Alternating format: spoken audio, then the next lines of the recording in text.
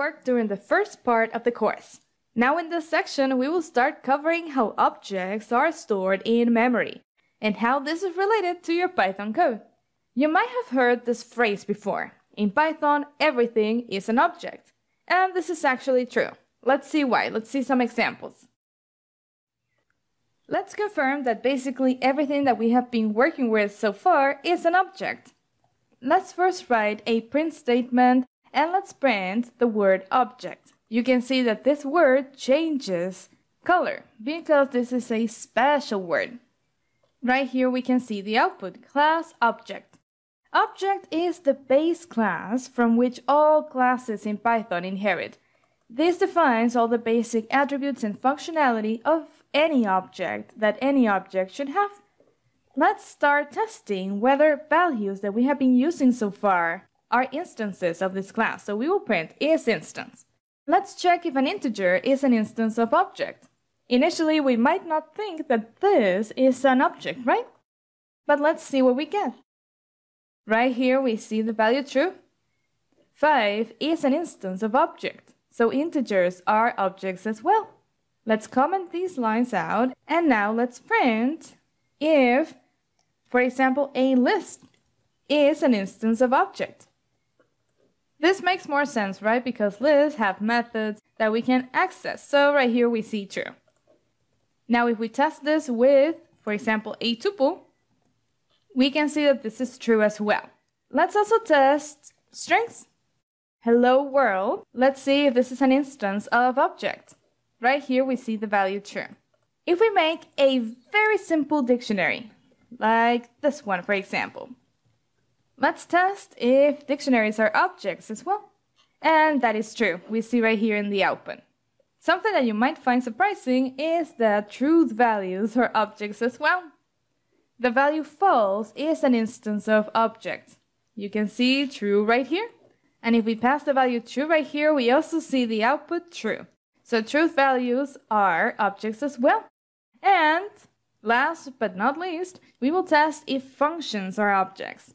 So right here, we have a function definition, a very simple function, and we're going to test if this function is an object.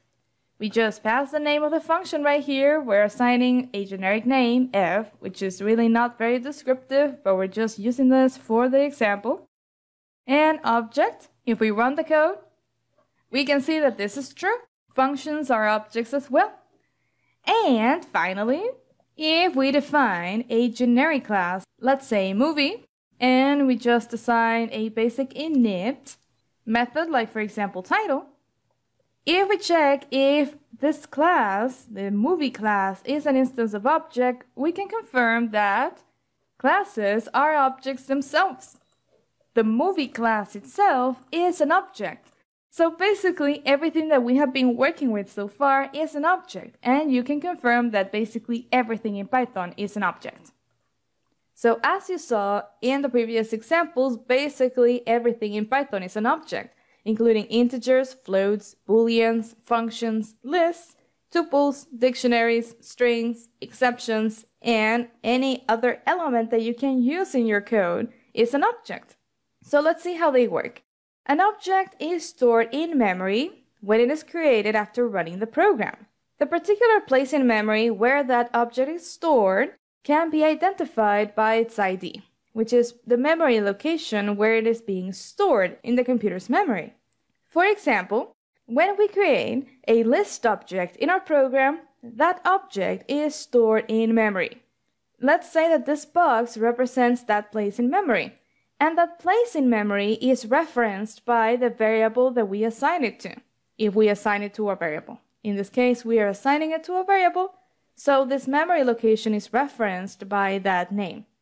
That object is assigned a unique ID, that particular memory location while it exists in the program.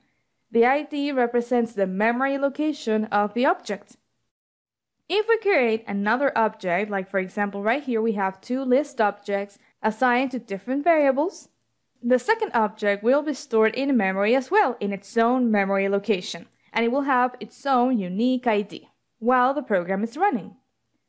This principle can also be applied to other types of objects, including strings, tuples, dictionaries, and even objects from classes that you have defined. Where we create instances, for example, of the dog class that we've defined previously in our code, we create objects that contain attributes and data, and these objects are stored in memory. When we assign them to variables, we are just assigning a reference to that memory location to the variable. And each one will have their own unique ID while the program is running, or while they exist in the program. Every object that you create in the program is stored in memory while the program is running and while the program is able to access that object. Programs keep track of how many references to the object exist. And what is a reference? Well, a reference is just a name that refers to the location in memory of an object, so we can access it and work with it in our code. Examples of references include variables, attributes, and any other item in our code that somehow references the object and keeps it alive and accessible for us in the program. We use a variable to access an object, we use an attribute to access an object, and we can also use other types of items. For example, if the object is part of a list or if it's part of a data structure, that will keep the object alive and referenced in our program. Variables in Python store references to the objects in memory. This is very important because sometimes we might think that when we assign a value or an object to a variable, that variable holds the object. And this is not the case in Python. In Python, variables store references to the objects. The object is stored somewhere in memory, and the variable knows where to get that object from memory because it has a reference to that object. We have like an intermediary. The variable knows where to look for the object in memory. And that is basically what happens behind the scenes. So when we assign a value to a variable, we're actually assigning a reference to the memory location where this object is stored. Somewhere in memory, right here we have the object 5. The variable knows where to look for that particular object in memory. When there are no references left to the object in the program, then the object is deleted automatically from memory. This occurs when the object is no longer accessible by the program. We have an object right here that we created and we stored in memory. But in the program, we have no way to access the object because there are no references, variables, or items that we can use to work with the object. In that case, the object is just deleted automatically from memory by Python. This process is called garbage collection, and it is done automatically to improve memory usage, to optimize the efficiency of Python programs. Great! Now take a moment to think about the importance of garbage collection. Why is it important that objects that are not used or cannot be used anymore are deleted from memory? Think about this and then go to the next video. I will see you there. Now you will learn about the ID function in Python and how it is related to the objects in your program. This is the ID function. ID followed by parentheses. And in those parentheses, we will write the name or the variable that references the object in memory, for which we want to find the ID. This function basically returns the address of the object in memory. Remember that we said that when we create an object, that object is stored somewhere in memory, at a specific memory location. This function helps us know the address of the object in memory. This is the ID that we mentioned in the previous video. Let's see what we can learn about it in the documentation. If we go to the Python documentation, to the article on built-in functions, right here, if we go to the third column, we can find the ID function. If we click on it, right here we see that the function ID takes an object as argument, so we will need to specify an object when we call ID. The function returns the identity of an object. This is an integer which is guaranteed to be unique and constant for this object during its lifetime. This is really important, during its lifetime. Two objects with non-overlapping lifetimes may have the same ID value. This last line is very important because if an object doesn't exist anymore, the same ID can be assigned to a different object. So it is guaranteed to be unique and constant for an object only during its lifetime. In CPython, the version of Python that you download from the official website, the ID is the address of the object in memory. Okay, so that is the meaning of the integer that we will get, the address of the object in memory. So now you know the purpose of the ID function, and that the ID is unique for each object while the object exists in the program. Let's see some examples of the use of the ID function. If we create an object in our program, we can use the ID function to find that unique integer that identifies the object and its location in memory. For example, if we want to print the ID of an integer, 15, we can do so. We save the file, we run the code, and right here we see the memory address for that object. This is a unique integer that will identify this object while it exists in the program. Then, for example, we can check this, hello world. If we comment out this line and we run the code again, we will see this number, which is different from the previous ID for the integer. You can see both of them right here. They are not the same object in memory.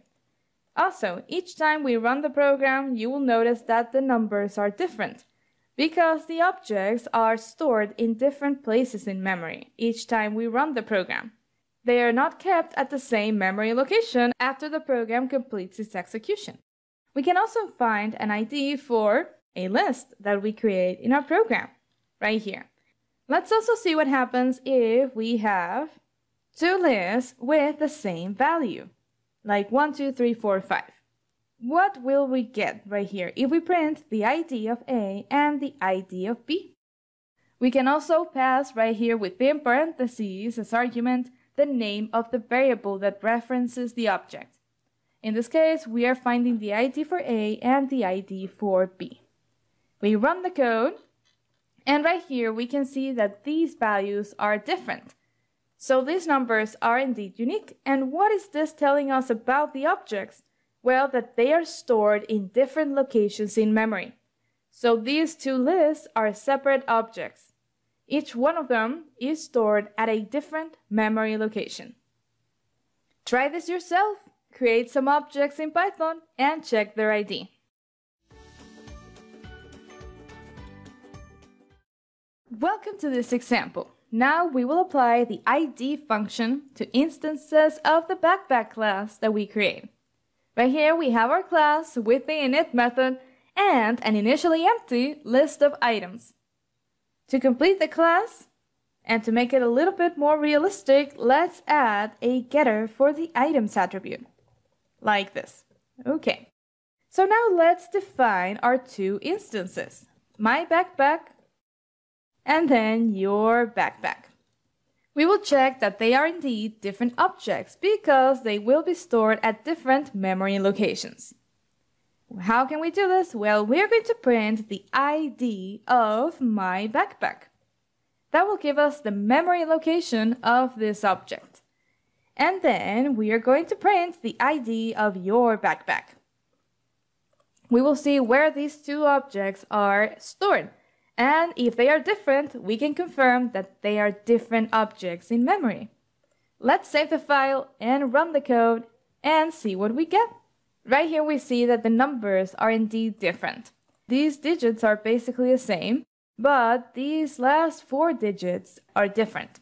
So we know that these two objects are not the same object in memory. They are stored at different locations in memory. And this is how you can use the ID function to confirm that your objects are different objects in memory. This will be very helpful when we start talking about aliasing, mutation, and cloning. In Python, we have an operator called is that is very closely related to object-oriented programming.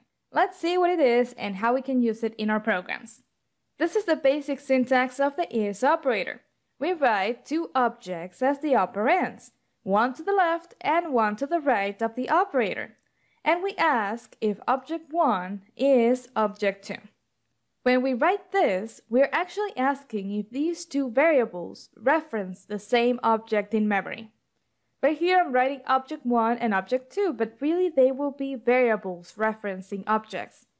If the variables reference the same object in memory, this will be true. If not, this will be false. Let's see what we can learn about this operator in the Python documentation.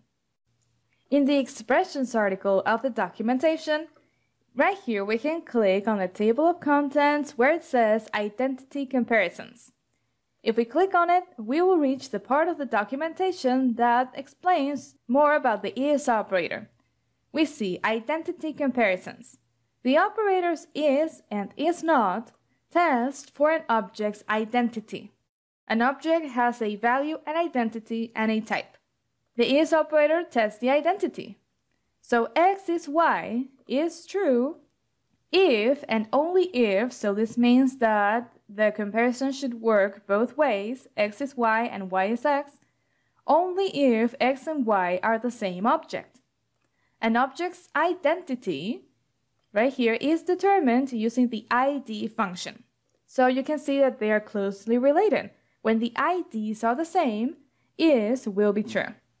When the IDs are different, they are different objects in memory, so comparing them with is will be false. We can also use the combination is not to test if an object is not another object. This yields the inverse truth value. If we apply the ID function to two variables and their IDs are different, then that means that they do not reference the same object. And that will be very helpful to determine the result of the is operator. For example, right here we have two lists with the same value, but since we are defining them like this, they represent different objects in memory. In memory, they are kept or stored at different memory locations, and they are independent. So their IDs will be different. In contrast, if two variables do reference the same object in memory, then when we apply the ID function, they will have the same ID. For example, right here we have two variables that reference the same object in memory. This object right here, the list. Right here we are creating the list and we are assigning it to the variable A. We are assigning a reference to this object in memory that points right here to this location. And right here below, when we assign A to B, we are actually assigning the same reference to this variable B. Therefore, right here we have the is operator, which is a very helpful tool. The is operator returns true if both operands reference the same object. If the two variables or references reference the same object, the result will be true. Else, it will return false. I'm sure that you must be asking yourself right now about the difference between is and the equal to operator. How can we use them and how are they different? Well, they are actually quite different in their functionality. Let's see why. The is operator checks the objects that we are comparing, checks if the references or the variables actually point or refer to the same object. But the equal to operator checks the values of the objects. And you can customize how this works behind the scenes. You will learn how to do this when we reach special methods. But for now, we are just confirming that this checks the values of the objects. It returns true if they both have the same value and false otherwise. So two objects may have the same value like you saw in a previous example, and they can still be different objects in memory. Because they will be stored at different memory locations, they will be independent, and changing one of them will not affect the other one. Right here we have an example. We will see an example of how two objects can have the same value and still represent different objects in memory. If we define these two lists, A and B, with the same value because they contain the same elements, then let's see what we get from the is operator compared to the equal to operator. If I write A is B, that is not precisely the same as writing A equals B. This will be true if A and B are the same object in memory, but this will be true if they have the same value, and that is very different. An object has an identity, this one, a type, and a value. and they are not necessarily the same. Let's save the file and run the code, and right here you can see that these values are different. A is B was false, because these objects are not the same object in memory. Their identities are not the same. And A equals B was true, because they do have the same value. We can also test that the is operator is closely related to the ID of an object. Because right here, if we print the result of calling the ID function for each one of the objects, we will see that the IDs are different. So that is why this result is false. They are different objects in memory. And this is an example of the difference between is and equal to. Awesome! Think about this difference and when you should use the is operator versus the equal to operator. Think about this and then move on to the next video to continue learning more about objects in memory. Welcome back and welcome to this example where we will test how the is operator works with different data types and different objects that we create in our program. First of all, let's start by writing two lists. But these lists will not have the same value. So let's see how this works. Right here, we have the two lists and we are going to check if A is B. In this case, that is false because these are not the same object in memory. But what happens if, right here, I choose to assign A to B? We might initially think that we are just creating a copy of this list and assigning it to B, right? But that is not the case. We are not creating an independent copy. If we run the file, we see that this is true. So these two variables are now referencing the same object in memory. And if we modify the list through any one of these variables, the other one will also be affected, because they are both referencing the same object that we are modifying. Okay? We can also check this with tuples. A, B, and C, and we have another tuple with E and F. Now let's print if C is D. And this is not true. They are not the same object in memory. But this comparison should also work the other way around. It should work if we check if D is C. That is why we saw in the documentation that this is if and only if. It works both ways. If we run the file, we see false for both of these lines. So, the comparison is working as we expected. It is equivalent to compare C and D or D and C. Now let's test this with some strings. For example, hello world, and then hello world. Right here, we are comparing two strings that do have the same value.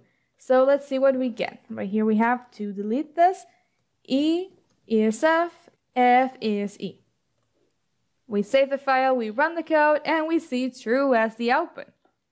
And this is something that you will learn more about in the coming video. Why, if we are defining them separately, we're creating two separate strings right here like we did with the lists, and we are also assigning them to different variables. So why are they the same object in memory? You will learn more about these unexpected results in a coming video in this section. And let me tell you that it is very interesting. It has to do with something that Python does to optimize memory usage. Great work so far. Now you know what the ID of an object is, how to use the ID function, and how this function is related to the is operator. When you're ready, go to the next video, and I will see you there. When you work with the is operator in Python, there might be some unexpected results. For certain values, the result might not be what we initially expect. And these variations come from implementation details of Python that are used to optimize memory usage. This can vary a lot depending on your programming environment and your Python version. For example, let's see one of the unexpected results that you might get. If we assign the value 5 to these two variables, A and B, and then we print the result of A is B, to check if these two values represent the same value in memory or not. We run the code. We will see that this is actually true. These two variables reference the same object in memory. But we didn't do this explicitly. We didn't write something like this, like we used to do before, right? So what is happening right here? Let's see more about this. Small integers are one of these cases. Specifically, small integers ranging from -5 to 256. If we go to the documentation, we can learn more about why this happens.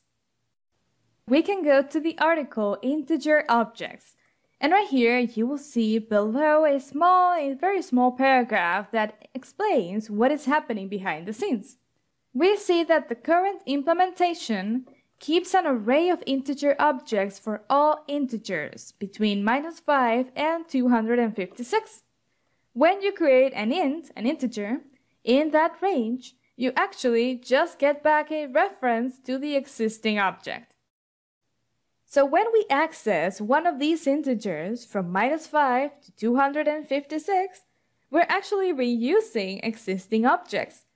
The integers with the same value will be the same object in memory. We are reusing an object that already exists in memory. And we can confirm this in our code. Let's do that. Let's try this again with a number in the range that we saw, -5 and 256. If we check if A is the same object as B, and we run the code, we see this value, true. We are getting a reference to the existing object that represents the value 3. But now let's use a number, let's assign a number that doesn't fall in that range. We said 256. 256 was the upper bound of the range. So let's use 257. Now, if we check if these two variables reference the same object, we also see true. These two values reference the same object in memory. This is a memory optimization done by PyCharm. Because, for example, if we write the number 15,000, and then we check if these two objects are the same, then we get true. PyCharm is optimizing this for any number that we can write in our code. Like, for example, 15,345. But let's see the difference with another programming environment, like idle. And I am defining these two variables, A and B, with the number 257. A is B, now evaluates to false. Previously, it was true when we worked in PyCharm. Now let's write 256. And now we see that this is true. Now let's test this with the lower bound of the interval. This is true, -5 is being optimized. We are using the existing object in memory. But now let's write -6. And let's see what we get. Now we are not optimizing this in memory. We are not reusing an object. This is not being reused. But in PyCharm, we are reusing this object. If we write -6, this is true, because these numbers are referencing the same object in memory. The environment in PyCharm is sort of optimizing memory usage. Strings also have certain memory optimizations, like in the example that you saw in the previous video. We defined two separate strings, but they were actually the same object in memory. And this is done through a process called string interning. Let's see what it is with an example. Let's see what happens if we try to determine if these two variables reference the same object in memory. Right here we have a string of length 1, the same string. If we save the file and we run the code, we see the value true. These two strings represent the same object in memory, so these two variables reference the same object in memory. And how is this possible? Well, strings are immutable, so they cannot be changed after they are created in the program. If we try to update the value of a string of a character in a string, we will get this error.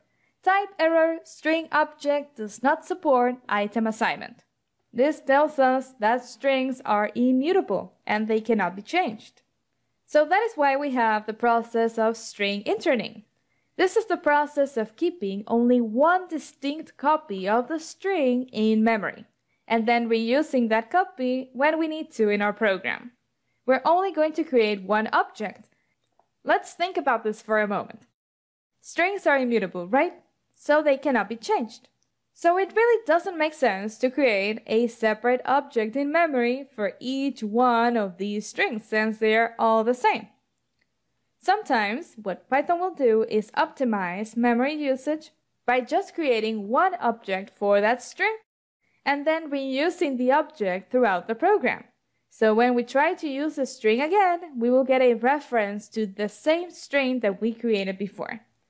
And this will not cause any problems because the string is immutable. It cannot change. Let's see some examples of this, and now we will use the id function. Let's see what happens with a very simple string, like for example, hi. We will check this with the ID of the string. Let's see if the IDs are all the same. If we assign the same string to multiple variables like A, B, C, and D, like this. If we assign the same string to these 4 variables, what will we get? As you can see, we get the same ID for all of them. So they are all represented by the same object in memory. This object was created in memory, and all of these objects, the subsequent strings that we use that are equal to it, are sort of like recycled. They use the same object that we initially created because strings are immutable. And this is a memory optimization that Python can make behind the scenes. So if we check if A is B and B is C and C is D, we see true, because all of these variables reference the same object in memory. Now in this short lecture, we will see some of the internal details of what actually happens when we pass objects as arguments to functions in our code. In a programming language, usually objects can be passed by either value or reference. Passing an object by value just means that we make an entirely new copy of the object when it is passed as an argument to the function. And passing the object as reference means that we take a reference to the object as argument, sort of like the flag of where that object is stored in memory. And if we make any modifications to the object while the function is running, those modifications will affect the object directly in memory, if the object is mutable. In Python, objects are passed by reference. So any changes that we make to the object in the function will affect the object permanently, if the object is mutable, like a list. We pass a reference to the object, so we don't pass a new copy. The original object can be modified. Let's see an example of this. For example, if we define a list like this one right here, and then we define a function, print data, or print elements. For example, we're going to print the data stored or the values stored in the list.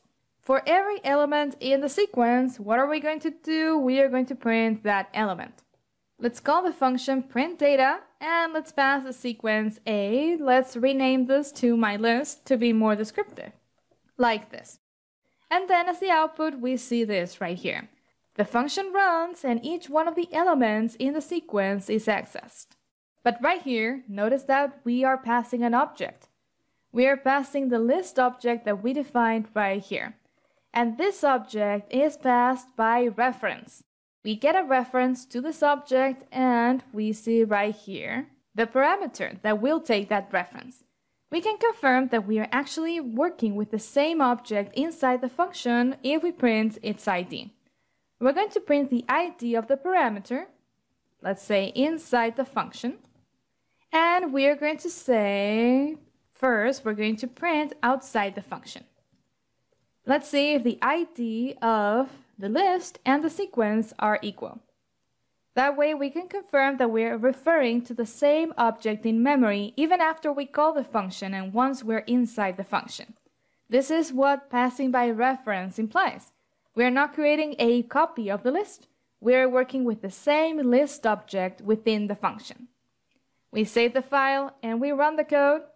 And right here we see the output that we expected. We see outside the function, this is the ID of my list. This is the output that we get from this line of code. Outside the function, and we print the ID of my list object. And then once we call the function and we start running its code, we can print the ID of the sequence that we are getting inside the function.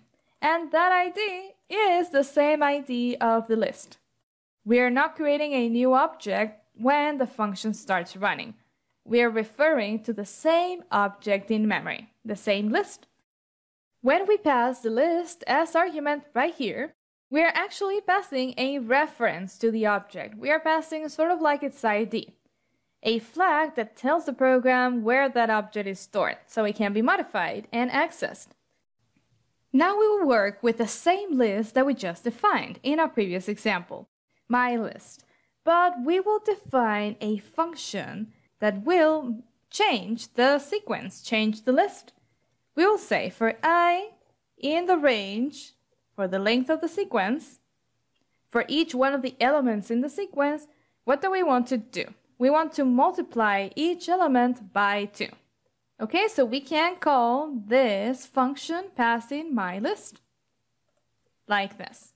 In our previous example, we didn't modify the sequence. We just confirmed that this sequence that we're passing right here as an argument is the same object, the same sequence that we are working with inside the function. We are passing that object by reference. But right now we will see how we can modify the sequence inside the function because we are passing it by reference. Let's write the print statement that we wrote before, outside the function, and then the ID of my list. And then we're going to copy this when the function starts, but now we will say inside the function. This will modify the list, the original list in memory. Okay, so after we modify the list, we want to check its new value. It will mutate the list object that we have right here. So after we call the function, this will be different. Let's save the file and run the code. We see the output. Outside the function, we have this ID for the list. And we can see that this is the same ID that we get inside the function. We are passing a reference to this sequence, so we can modify the original object in memory and access its values. In the function, we are multiplying each one of the elements by 2, and then reassigning that result as the new element. All elements were multiplied by 2, but this modified the original object that we passed as an argument. We didn't make a new copy of the list. We modified the original object that we passed by reference. If we have a function find total that takes a list of sales objects, we can pass it as an argument. We can pass this list as an argument and operate with the individual values by reference. Like we do right here, we have an initial total which is equal to 0. We have a for loop. For each sale in the list of sales, this will be an object of type sale. And then we access the amount of the sale or the total of the sale, and we add that amount to the total sales. And then we return the total. In the list that we will pass as argument, we will hold the individual sale objects as elements. We will use them in the for loop. So when we iterate over the list of sales, we are actually assigning each one of the sales to this loop variable right here. First, it will be this sale object with an amount of 400, then the second sale object with an amount of 345, and finally the third sale object with an amount of 45. Let's see how this works if we have a list of objects. Right here, we will define the sale class. And what do we want to represent for each sale? Well, the total amount of the sale. We will make this class simple because we want to illustrate the principles of how we can operate with lists of objects in our program and combine object-oriented programming with imperative programming, writing our code line by line. We will define our class and we will also define a function. This function is not part of the class. The function just takes a list of sales and finds the total amount from all the sales.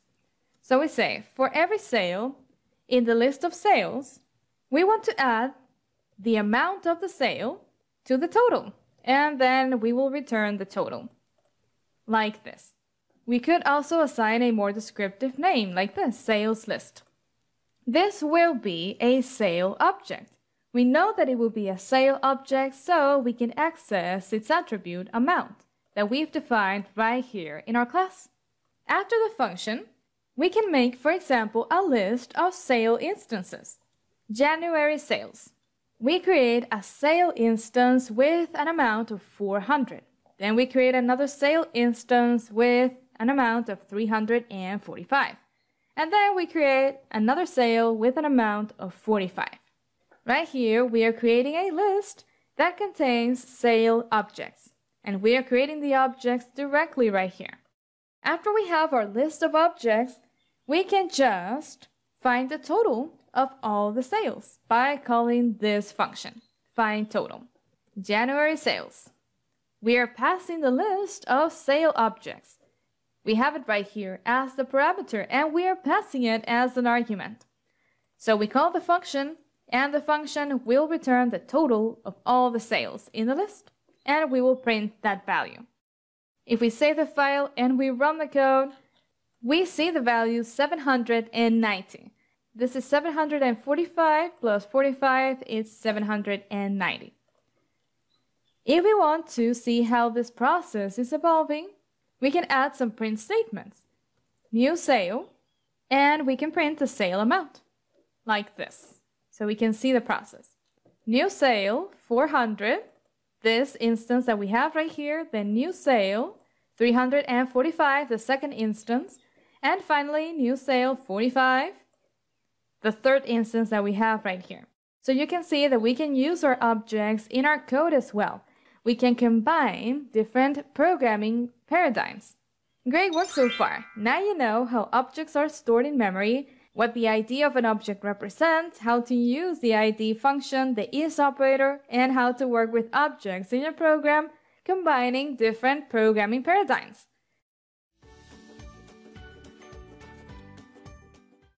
Welcome to this section. Now that you know how objects are stored in memory, we will dive into 3 new concepts: aliasing, mutation, and cloning. You will commonly find them when you work with object-oriented programming. So let's begin. Think about this for a moment. In the real world, what is an alias? What do we use aliases for? Pause the video and then come back, because we will be covering aliasing first in the section. Welcome back. According to Merriam-Webster Online Dictionary, an alias is used to indicate an additional name that a person sometimes uses. In programming, having an alias is very similar to that, because an object has an alias if there are 2 or more references to the same memory address or to the same object in the program. This is an example. Right here we have 2 variables, A and B. We saw this example before in the previous section, but we were focusing on the fact that they both point or reference the same memory location. Right now, we are focusing on the fact that we have 2 different names referring to the same object, to the same memory address. And this is what an alias is in object-oriented programming. 2 names or more that refer to the same object. If we define, we create a list object right here, and then we assign the same reference to another variable, then we can access that list object with any one of these 2 variables. And we can modify it, we can access it, and we can use that object in our program with these 2 aliases that we are creating. We can confirm that they are aliases with the ID function, like this. Why? Because if the IDs are equal, then that means that the 2 variables are aliases for the same object. And we confirm that they are indeed aliases because they have the same ID. We can also check this with the is operator. If A is B, that means that both of these variables reference the same object in memory. So let's save the file and run the code, and we see that this is true. Both variables reference the same object in memory, so they are aliases. So basically, an alias is just a different name that is assigned to the same object. And these multiple names are active in the same program. We can access or refer to the same object with either one of those names. We can even have more than one alias in the same program. Let's see an example of this in our code. We can, in theory, create more than one alias in our program, although this would not be recommended. But in theory, we can do that. And we can reference the same object with any one of these aliases, A, B, C, or D. Notice that right here we are assigning the reference of A to B, then B to C, then C to D. If we check if they are all referencing the same object, then we see that this is true. We can check this with the ID function. We just need to write 4 print statements right here, A, B, C, and D. We run the code, and now we see that the 4 IDs are equal. So they are all referencing the same object. We could also assign the reference of A to each one of these variables, and it will work exactly the same. This is what is happening behind the scenes in this example. All of these variables that we have defined right here, A, B, C, and D, are referring to the same object in memory. And right here, this is just a sample ID, a sample number that could have been the ID for the object. They would all have the same ID, okay? Because they reference the same object in memory. And that is part of the importance of ID and the ID function that you learned about in the previous section. This way, by using the ID, we can identify if 2 or more references are aliases for the same object. Now think about the risks of aliasing. We will cover this in this section, but start thinking about what do you think could happen if 2 or more variables reference the same object in memory. Is this good? Is this bad? And what are the risks?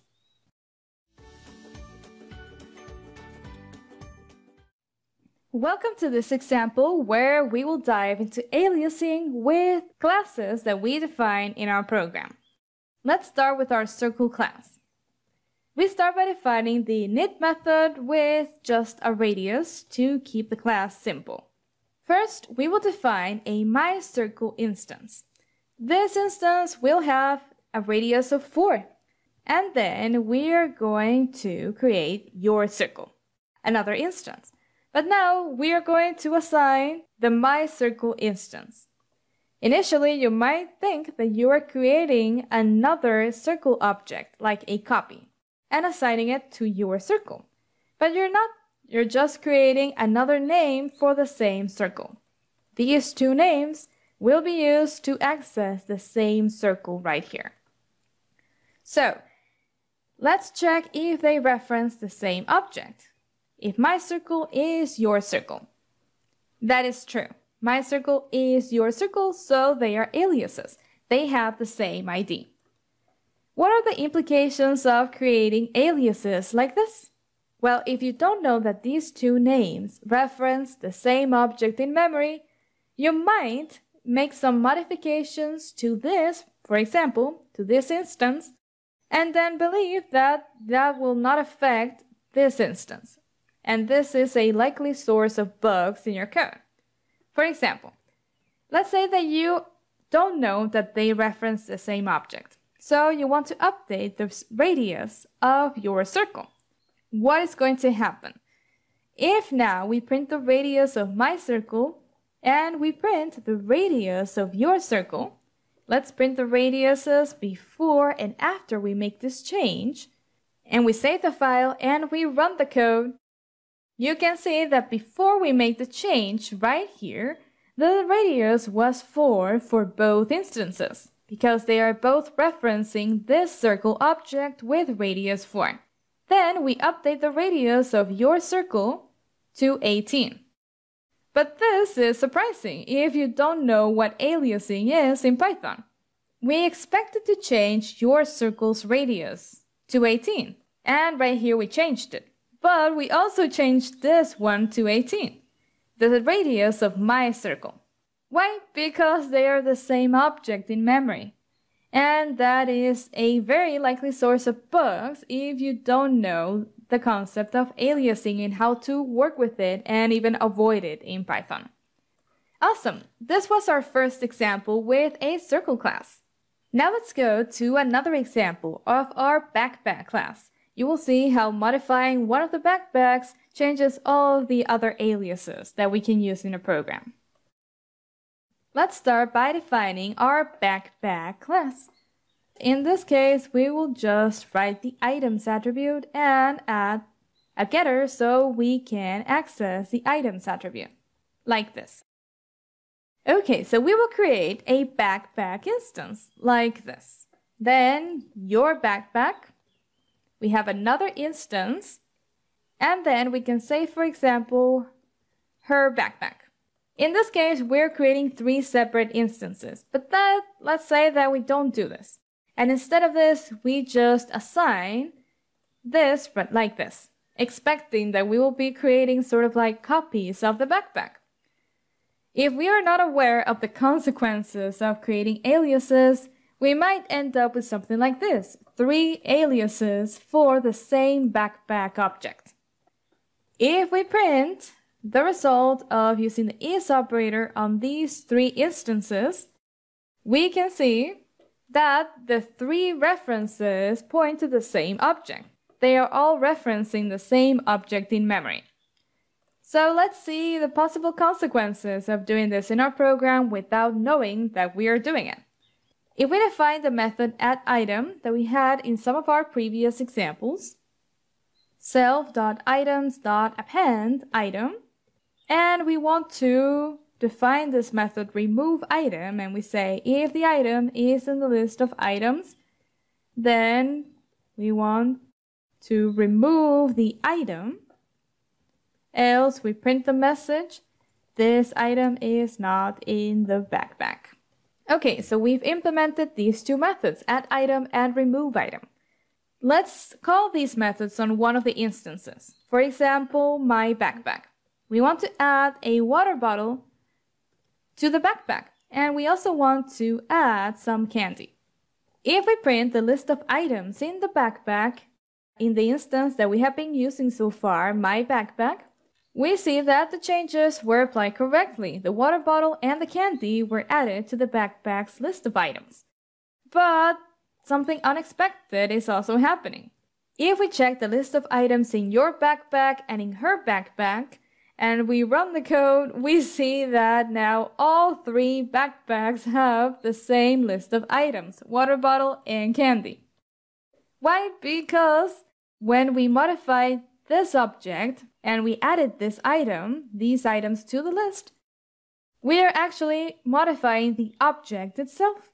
And these 3 names are used to access the same object because they are aliases.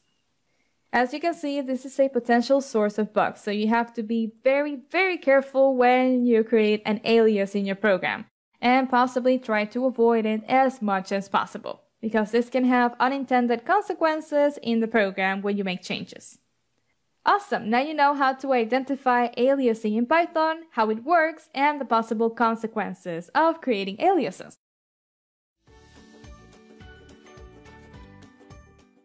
Now let's see 2 very important concepts in object-oriented programming. You will see them in Python very commonly even if you're not referring explicitly to object-oriented programming. These are the concepts of mutability and immutability. Let's see how they work. According to Merriam-Webster Online Dictionary, mutation means change. A change is a significant and basic alteration. And that is basically what mutation is in programming too. A change that we make to an object. An object can be classified as either mutable or immutable. It is mutable when it can be modified in the program after it has been defined, just like a list. And it is immutable when it can't be modified, like a tuple or a string. We can't change the characters of a string, just like we can't update the elements of a tuple. So they are immutable. Mutable data types in Python include lists, sets, and dictionaries. And the objects that we have been creating so far with our classes are mutable as well, because we can update their state. Let's see an example of something that you must have probably done like 100 times before watching this video. But this time you will see it from a different perspective, because you will actually be understanding why this is allowed in Python and what is happening behind the scenes. If we define a list with certain elements, they could be any elements in the program, and then we try to update the value at a particular index of the list. If we print the value of the list after making this modification, let's see what we get. We see the list updated. Now the element at the index that we specified was updated. Instead of 7, we have the value 5. Let's see what is happening behind the scenes when this occurs. What happens behind the scenes is that we are storing the list object in memory. But when we change it right here with the index and we update the element, we are changing the actual object in memory. We are mutating it. We are making the change directly to the object. So the variable a will now reference the updated object in memory. This is an example of a mutable object. In contrast, let's start diving into immutable objects. Immutable data types in Python include Boolean values, integers, floats, strings, and tuples. Previously, we were working with a list, so now let's change this to a tuple, which is an immutable data type. Right here, we immediately see a yellow warning provided by PyCharm that says tuples don't support item assignment. This message is telling us that tuples are immutable, so this line will throw an error. Let's save the file and run the code to see it. We see type error, tuple object does not support item assignment. And this is just because tuples are an immutable data type. We cannot update their values once they have been assigned. They're elements. Another example is a string. Right here, if we are trying to change a particular character at an index of the string to another character, we will see another warning. Because strings are immutable, we cannot change their values. Right here, we can see this. Type error, string object does not support item assignment. Right here, we are representing that we've created the tuple in memory and it has its own ID. When we try to update it, the object cannot be changed. It is like locked, because it is immutable. The same happens with strings, and with any other object from an immutable data type. They cannot be updated once they have been defined in the program. So remember, an object can be classified as either mutable or immutable. Mutable means that it can be modified, and immutable means that it cannot be modified. Please take a moment to think about the importance of choosing the correct data type for a value, mutable or immutable. Why is it important that we choose a mutable data type for certain situations and immutable data types for other situations? Also, think about the risks of choosing the wrong data type. Think about this, and when you're ready, go to the next video to learn more about these concepts. Welcome back. Now let's see the advantages and disadvantages of mutable and immutable objects, when they should be used, and the risk of aliasing. So let's begin. We will start with the advantages of mutable objects, objects that can be changed. This type of object tends to be more memory efficient, because we can reuse existing objects and modify them, instead of creating or making new copies for each small change that we have to make. We don't have to create a new copy, we can just reuse the object by modifying it in memory. They are also very helpful to represent real-world objects that are mutable by nature. However, they do have some disadvantages. For example, using mutable objects in a program might introduce bugs. Why? Because you might unintentionally mutate an object in the program.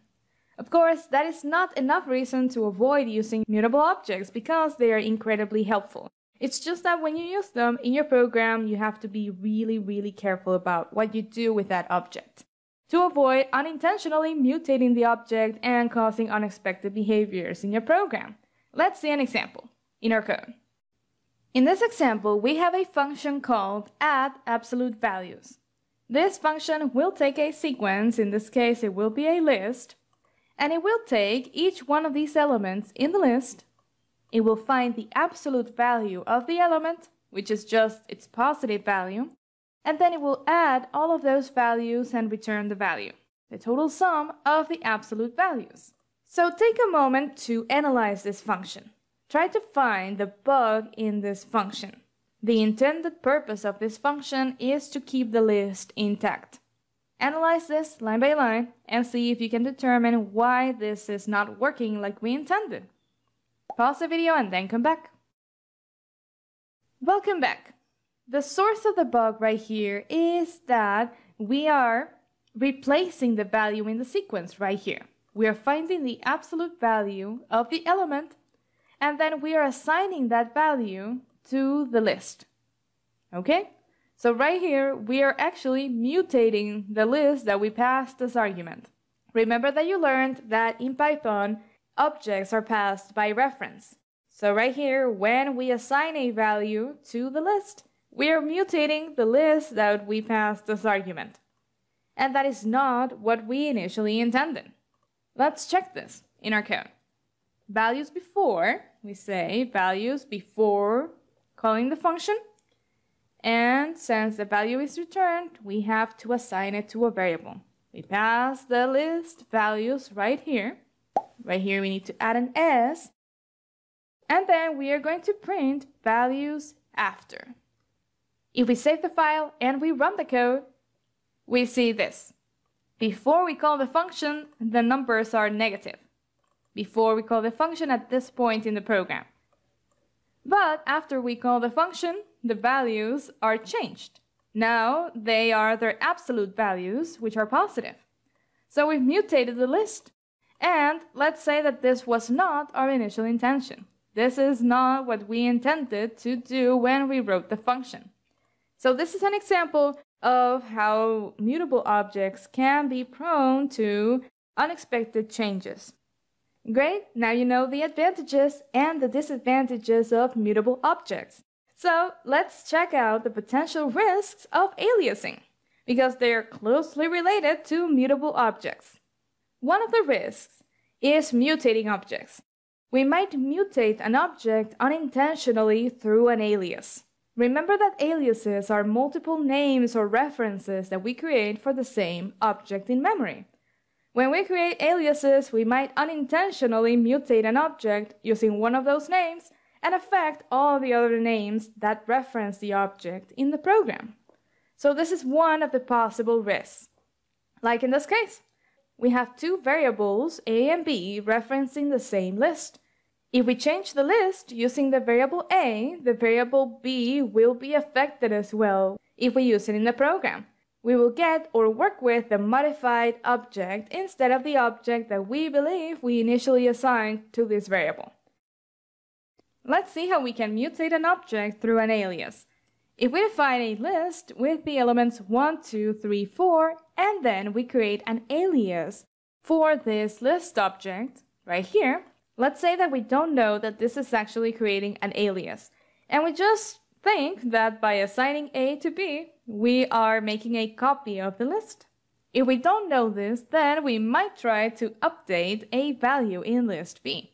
We might write this somewhere in our program, and then if we check what happens to list B, and we run the code, we can see that list B is modified like we intended. The first value was updated to 15 at index 0. But what happens if we check the value of A? We might initially think that A is not affected because we are not writing A anywhere on this line. But if we run the code, you will see that both values are the same. A was also modified and the new value is 15 at index 0. So we are modifying the object unintentionally through an alias that could make the program work unexpectedly and provide the wrong output or results. This also takes us to the advantages of immutable objects. Since they can't be modified, they are less likely to introduce bugs in your program. So we can say that they are sort of like safer from bugs. They can also be easier to understand because we know their exact value without any hidden or unexpected changes like it might occur with mutable objects. So they are very helpful when we need to create values or objects that should never change in the program, like for example tuples. However, they do have certain disadvantages. They are less efficient in terms of memory usage if you want to modify them. Because to modify or to create a new object with some modifications, you would need to create a new copy of the object. You don't need to make an entirely new copy of the object to make any changes. And this can be costly depending on the complexity of the internal structure of the object. So in cases where the object would have to be modified, it is preferable to use mutable objects, like a list, for example, versus a tuple. Let's see an example of how we can create a new tuple based on the content of another tuple. Let's say that you've defined a tuple with the elements 1, 2, 3, and 4. You chose to use a tuple in your program, but then you realize that you have to add an element right here between the elements 2 and 3. We will add the number 7.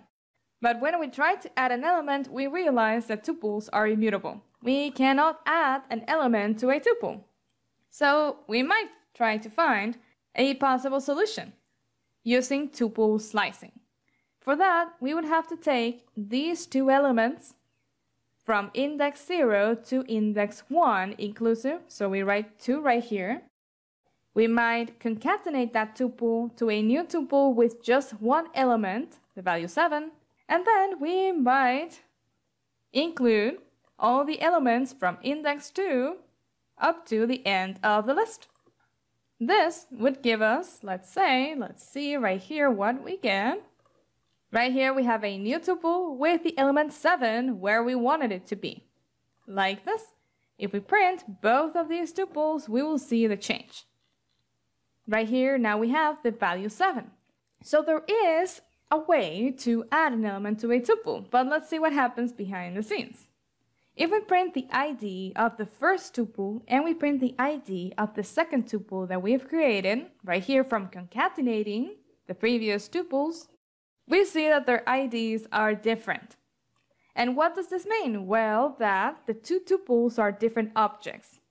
Right here we created an object that we used initially, and then right here by concatenating several tuples, we're creating a new object in memory. And if this tuple is more complex, has more elements, or if the object is more complex instead of a tuple, then this would be really costly in terms of memory usage, because you are creating an entirely new object in memory, and you can confirm this with the ID. In this case, we are creating two separate objects with the same value. But the old object is no longer accessible after we update the variable. The variable A is now referring to the new tuple, the tuple that we created by concatenating other tuples. So this old object will be garbage collected automatically since we updated the reference, and now this object, the old object, doesn't have any reference to it in the program. Great! Based on these advantages and disadvantages, think about when you should use mutable and immutable objects or data types in your program. For some scenarios, it will be very helpful to use mutable data types. And for other scenarios, it will be more helpful to use immutable data types. So think about this and then move on to the next video. Welcome to this example, where we will see an example of what can happen if we try to work with a mutable object, like a dictionary in this case, and we perform some operations without knowing how they affect that object. This will result in a bug. We have a function called remove even values that takes a dictionary as an argument.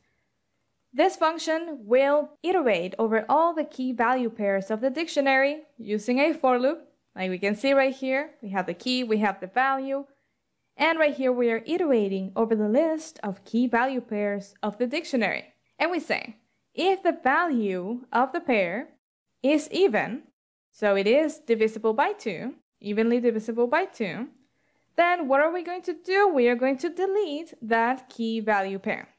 So far, so good, right? Initially, our logic seems to be correct.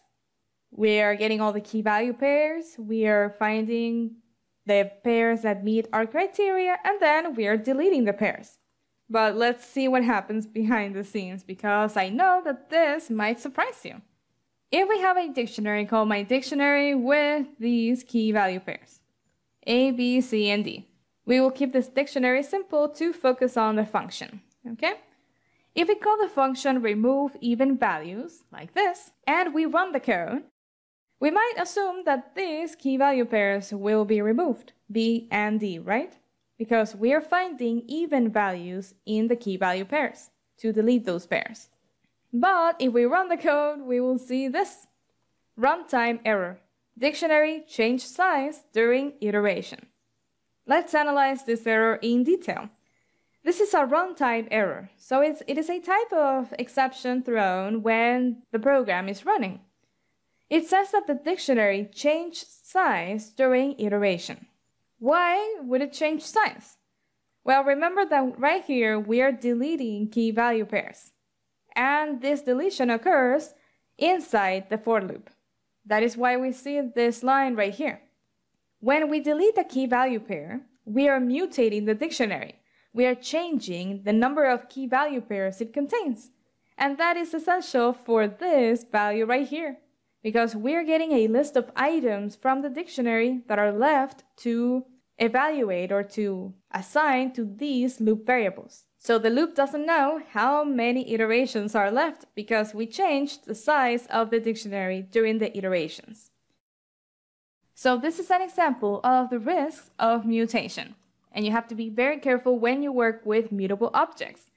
But wouldn't it be really nice to be able to create sort of like a clone for this dictionary? A copy of this dictionary so we can iterate over all its elements and still modify the original dictionary. Well, we can do it through a process called cloning. You will learn more about cloning in the next video, so we'll see you there. Let's see what cloning is all about and how we can use it in Python to prevent bugs like the one that you saw in the previous example. Let's see what it is and how it works. Cloning is the process of creating an exact copy of the object, and this copy is completely independent from the original object.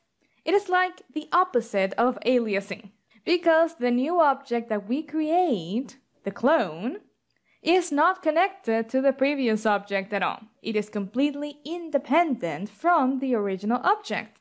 For example, right here we have an object and its clone.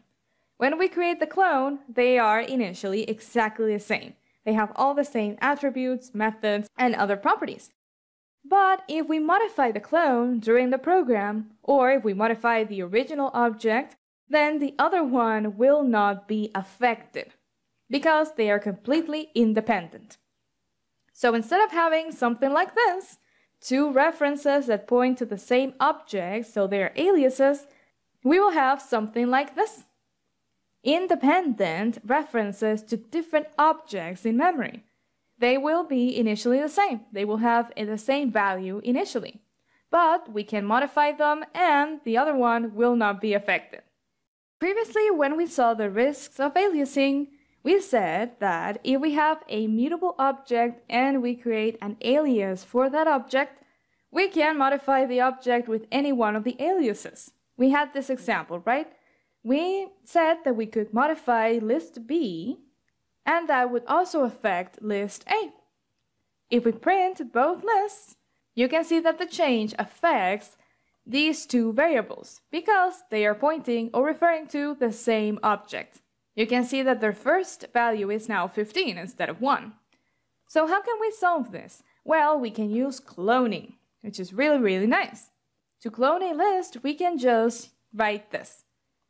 We write the syntax that we use for list slicing to get a slice of the list, and within the square brackets we just write a colon. That indicates that we want to get a copy of the list from the first element up to the last element, including all the elements in between. So we're basically getting a clone. After adding this to our code, if we run the code, we can see that we modified list B right here. And this change was reflected for this list B. But now list A is not affected, and that is really awesome, right? We are no longer working with aliases. We are creating a clone of the list right here, and that clone is independent from the other object, so they are not affected. Awesome, now that you know more about cloning, let's go back to our example where we changed the size of the dictionary. Right here we have our example. The function remove even values dictionary. The dictionary is taken as an argument, and we have a for loop where we iterate over the key value pairs, and if the value is even, we remove that key value pair from the dictionary. Let's remember real quick the error that we got when we ran the code.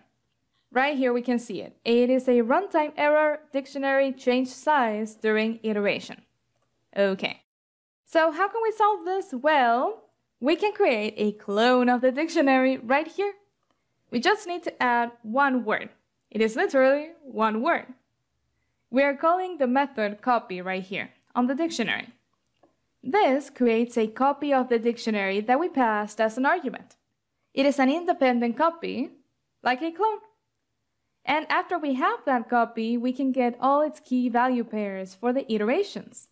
Then for each iteration, we are going to check if the value is even. And this is the key. We are going to remove the key value pair from the original dictionary that we got as an argument. We are using the copy only to iterate over the key value pairs, but we are not using that copy to mutate the object. When we delete the key value pair, we are deleting it from the original dictionary. So that way we can mutate the dictionary and still use it in the for loop. This is really awesome, right? Let's print the dictionary after calling the function so we can see the changes. Let's save the file and run the code. Now you can see that we don't have an error anymore. We only have A1 and C3, the key value pairs with odd values. And that is how you can solve this bug. You can just make a copy of the dictionary for the loop and then mutate the dictionary using those values. Awesome work! Now you know how cloning works and how you can use it. Most data types will have a way to create a clone. That is an independent copy of the original object. You can work with it and modify it, and the original object will not be affected.